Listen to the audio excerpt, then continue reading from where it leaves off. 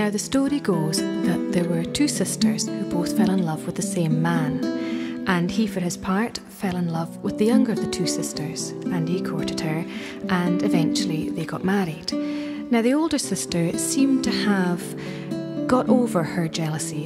She seemed to be able to live with the fact that these two were now a couple, and in fact they had a son, and then a year later they had another son, and she seemed to be the ideal auntie to their little boys. And so everything seemed to have settled down, and they all seemed to be living happily in the same village. And it so happened one springtime there was one of these really big spring tides. That's where the tide goes right out, far further than it normally would do. It's all to do with the effect of the magnetic field of the moon on the tides. And so the tide was very much further out, exposing huge areas of the beach that normally wouldn't be exposed. And some of these were areas of rocks where there was a lot of shellfish growing on the rocks. Now, the two sisters decided it would be a great idea to go out and collect some of the shellfish and bring it in, because there was so much of it and it was such a beautiful day. Now, whether the older sister had been planning something all along or whether it just came to her at the time, we'll never know. But off they went out together, the two sisters together, leaving the children with their grandmother.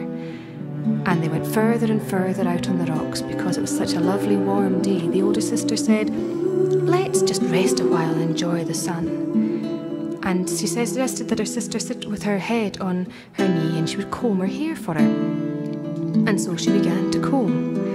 And the younger sister, tired out with looking after the children and all the housework she had to do and the long walk across the beach, began to fall asleep in the sunshine.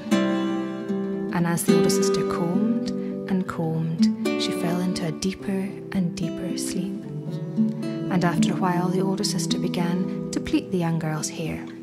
And she began to pleat it, and as she was pleating, she began to pleat pieces of seaweed into the young girl's hair. And as she went on, she pleated more and more seaweed into the long hair until her head was very firmly fixed to the seaweed in the rocks. And then very, very gently, so as not to disturb her, the older sister gently moved her younger sister's head off her knee and stood up and returned with her basket back to the village, saying that they'd split up at some stage and she couldn't really remember where her younger sister had gone, but she was sure she'd be back soon. But of course time passed and the tide began to turn and the sea began to come back in, and of course it began to get a lot colder.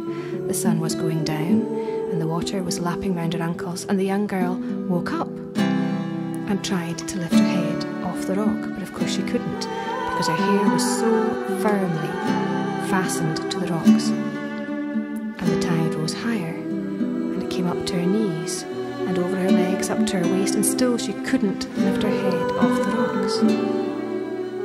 And finally the tide rose right up and covered her head and her face, and there she was, drowned on the rocks with the sea over her.